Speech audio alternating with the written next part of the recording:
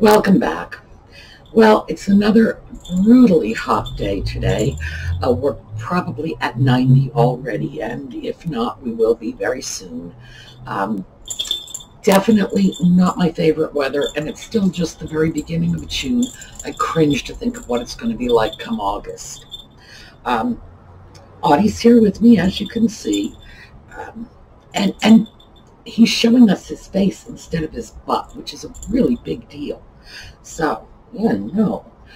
But I don't have the kitchen table in front of me. I have a smaller table, and I have that here for a reason. Well, today is Sunday. As you know, Sunday is our project day. And what I have here is the components of a somewhat messy, but very simple, quick, easy, and remarkably inexpensive project. So, when we get back,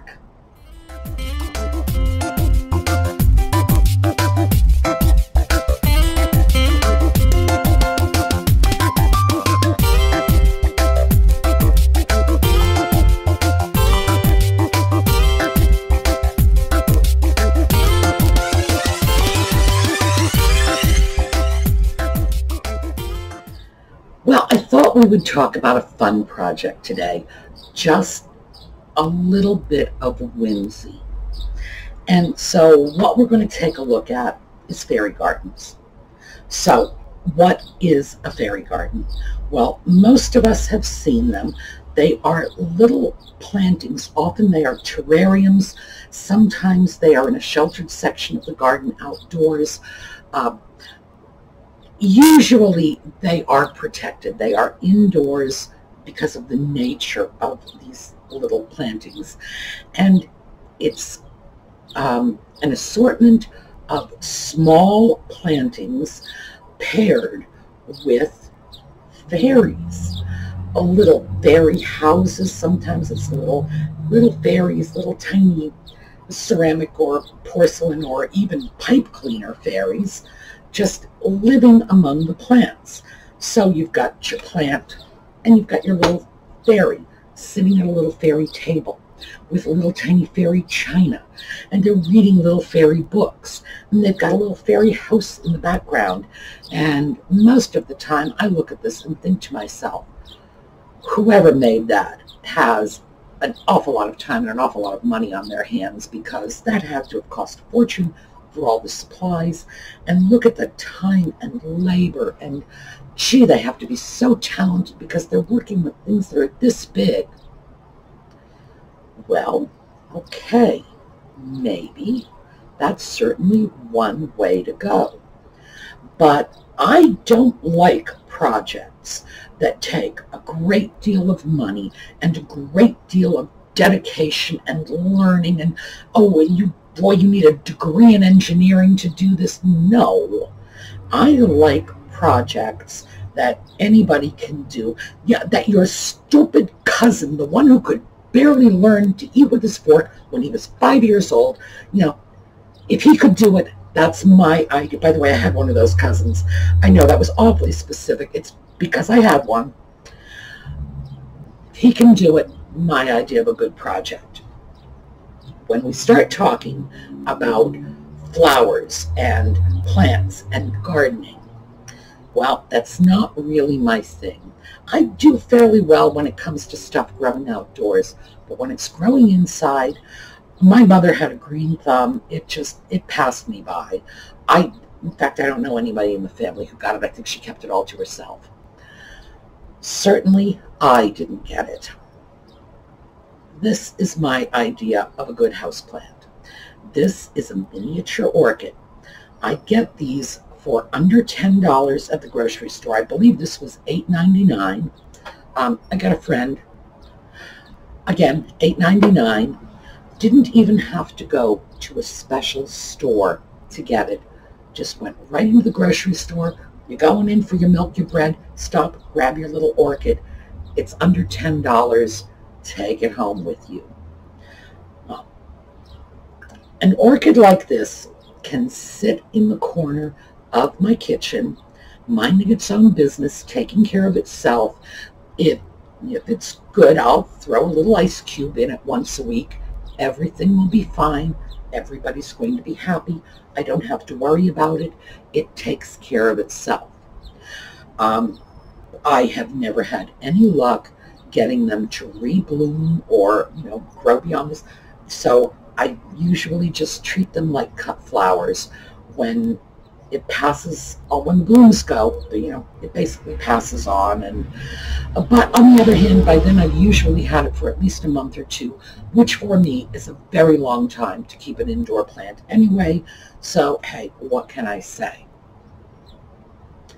When you get your little orchid like this, it comes in a pot. The pot is nothing to write home about. Some people actually choose their little orchids based on their pots. As far as I'm concerned, we're going for the little orchid. Now, here's our little orchid. We take it out of our pot, and it has this little, can you see how flexible this little plastic container is? It's almost as flexible as cloth. It's a little tiny bit of plastic that is holding the root ball. That's all. So that's what we're going to work with. Now, the whole point of the fairy garden is to mix some growing things with some unexpected, interesting, eye-catching whimsy. That's all. And that's why I prefer to think of them as whimsy gardens rather than fairy gardens, because I don't think you need a fairy or, little specialized miniature whatever to get the same general look and appeal. I'll show you what I have. I have a whole bunch of orphaned and broken china. This is a teapot. It's a very pretty teapot, but the spout is really chewed up. Can you see in here where that spout, and it's broken, it's all glued together. This is useless as a teapot. Even if I were going to fix it, I'm still missing that little spout piece. I got this knowing that it was broken. It's not like I'm unhappy with the person I bought it from. They were very honest about the condition of the piece, but I very often get large assortments of china, as you know, because I will want a few pieces for whatever purpose, and I will end up with a few orphan pieces. And so I have to ask myself, what is going to become of the orphan pieces? This one, by the way, had a lid.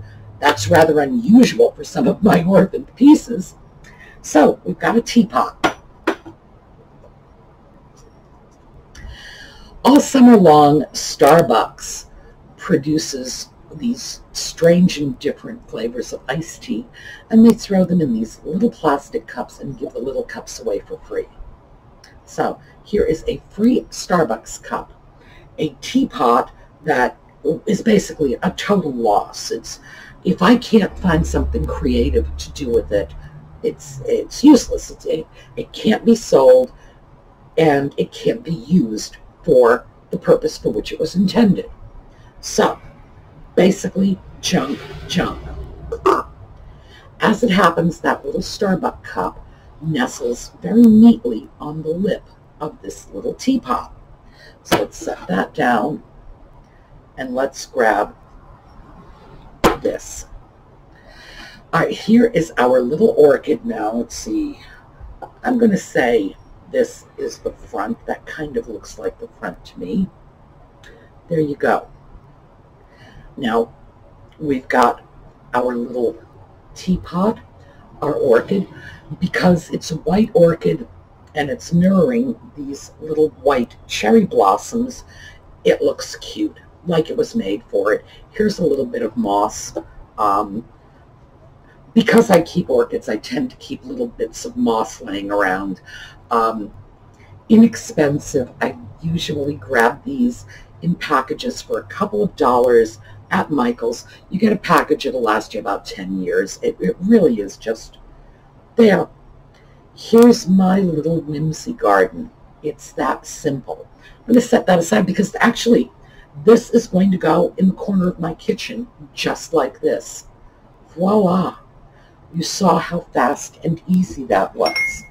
Now, what happens if you don't have a teapot that matches the size of your little Starbucks cup? And that was just pure luck, that's all. I grabbed the teapot, I grabbed the Starbucks cup. Oh wow, it worked. Got another teapot here. This is a smaller teapot, no lid. As you can see, this doesn't fit. But remember, I can just squish this little, see, and just shove it in if I wanted to. No big deal one way or the other. So this is very conformable. If I have something larger, I've got all kinds of strange little stuff.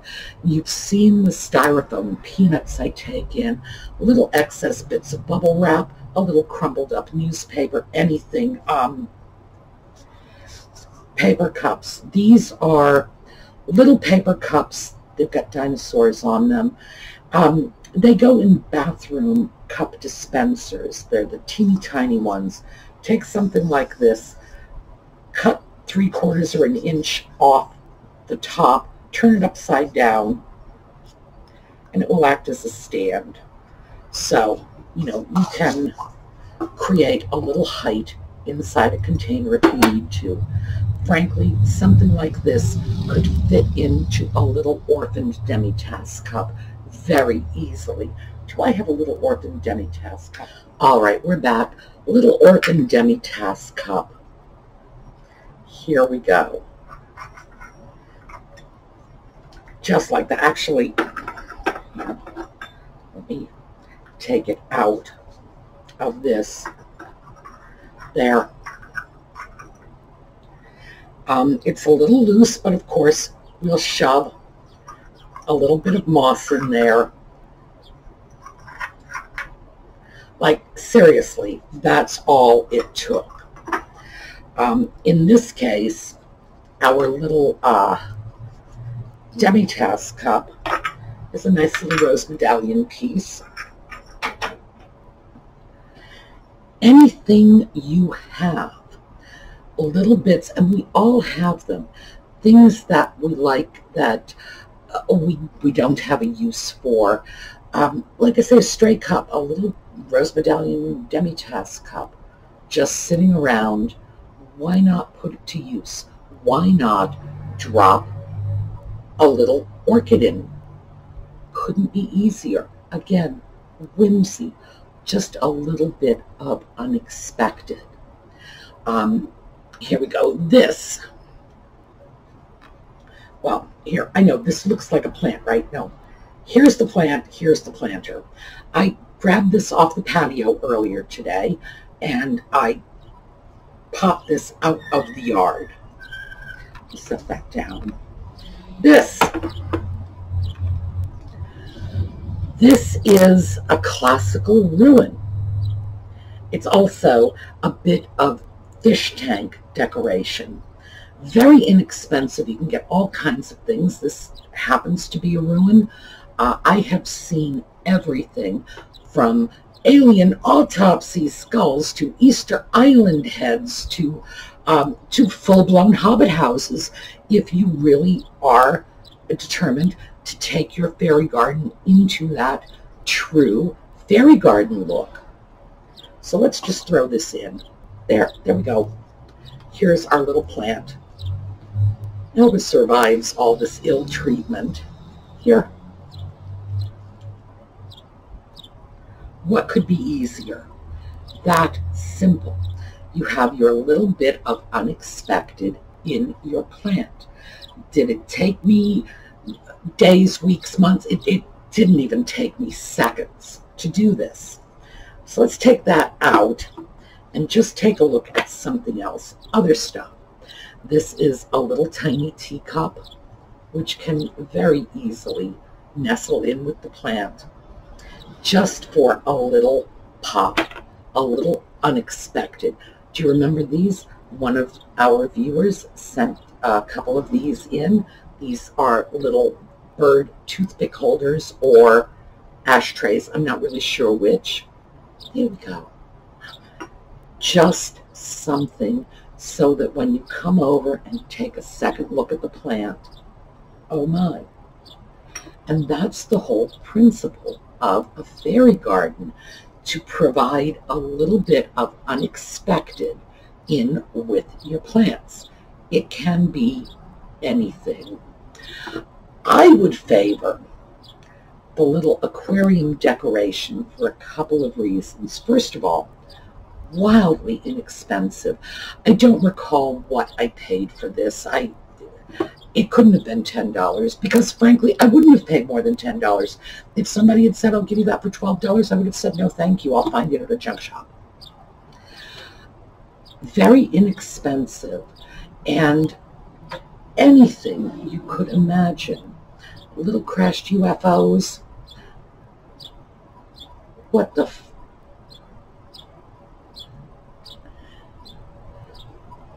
anything you could imagine. Little crashed UFOs, whatever. And all you have to do is just get yourself a little pot of whatever. In this case, it's just a little bit of ivy. It can be something much more elaborate or involved. Many little plants, little tiny alpine plants work very well in this sort of setting. And drop in your little fish tank items. Some of them are just remarkable.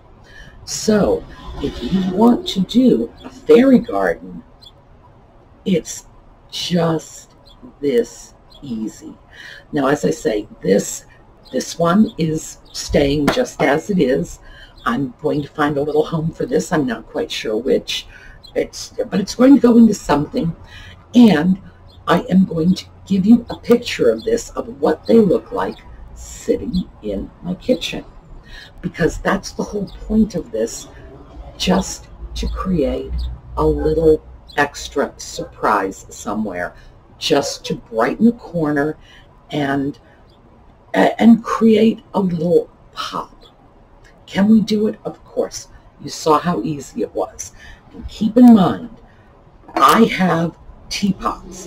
I have all kinds of little bits of china kicking around, mostly because I collect them for use with my Tidbit trays and what have you. You may have other things. You may have interesting little pieces of jewelry. That's one I can absolutely see. Just a shiny little, earring or something dangling from the little orchid support. That's the principle of a fairy garden. Does it have to be fairies? Does it have to be little miniature whatevers? No.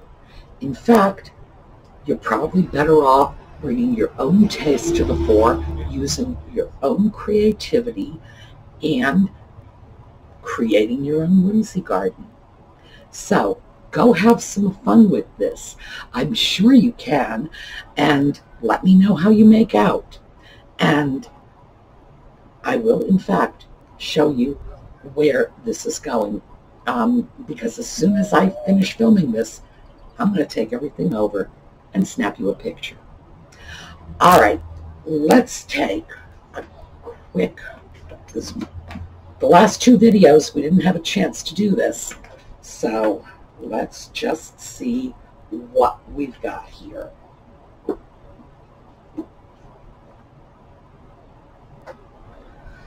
All right.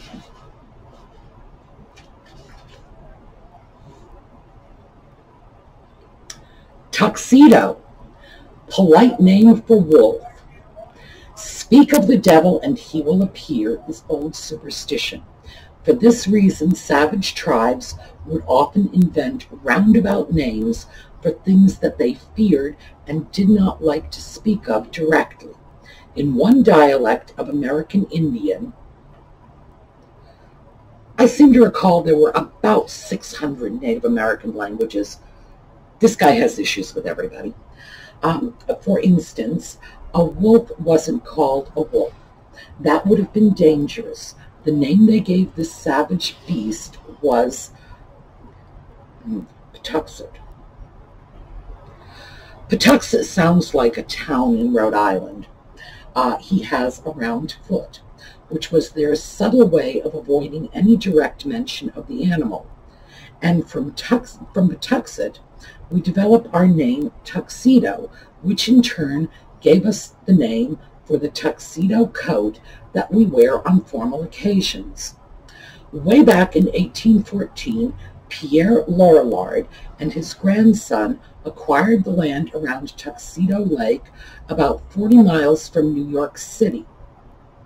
An exclusive residential community was founded there in 1886, and within 8 years, Tuxedo Park had become so socially important that its name was given to a new style in men's dinner coats, the tuxedo.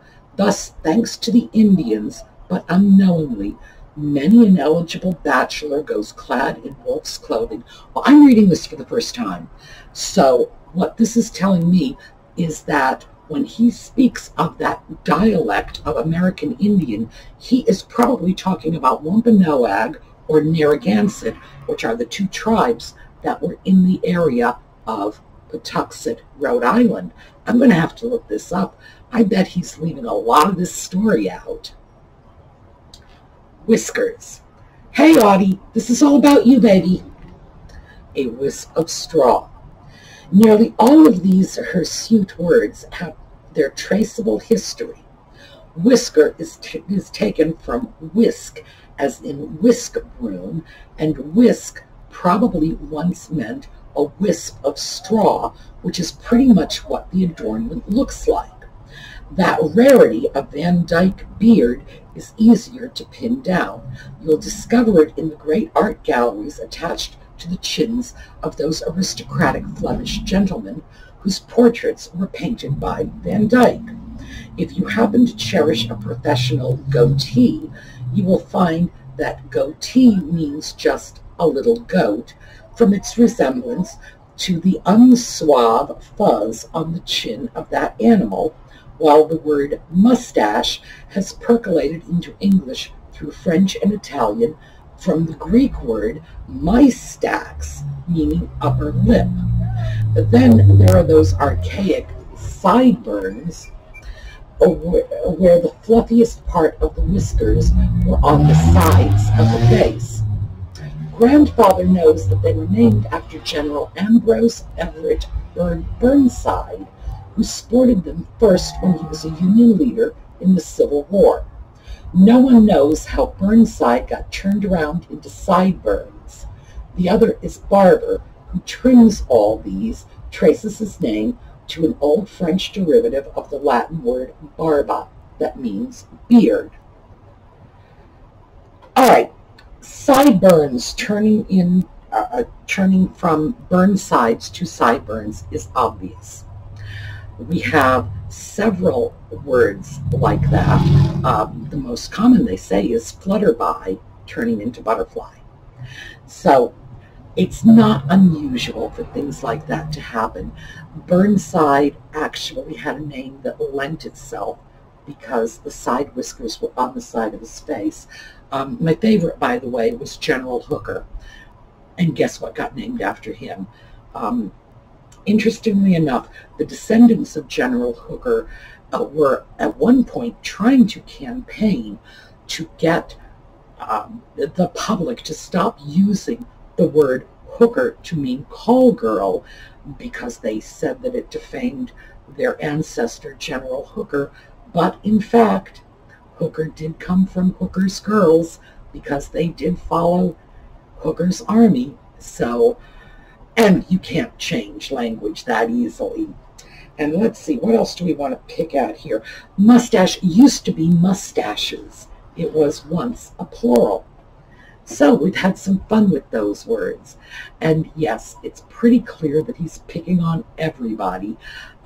This man was certainly a product of his times, and his times were not exactly highbrow. All right. Have a great day, everybody. I will see you tomorrow. Tomorrow we are doing the second half of our Bedford trip, and that was the follow-up Bedford trip. The one where I said I didn't have enough time, made more time, and still said I didn't have enough time. That's tomorrow. Have a great day. We'll see you then.